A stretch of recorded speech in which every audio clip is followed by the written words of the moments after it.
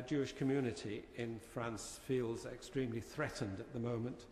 It's also the case, I think, that the Jewish community in the UK does not feel terribly comfortable at the moment. So may I ask the Noble Lord what efforts the government is making to help support and reassure the Jewish community?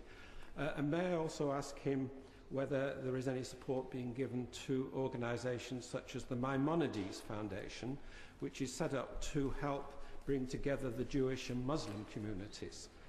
And I think that that's a very useful measure. I express an interest as a previous member of the Maimonides Foundation.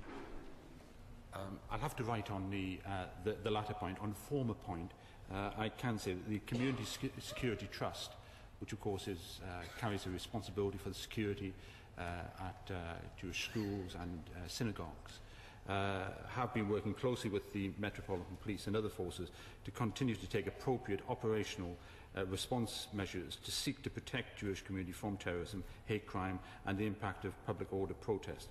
They continue to work closely with the CST and other Jewish community organisations. I am deeply conscious of the sense of unease and fear which is felt within the Jewish community at this time.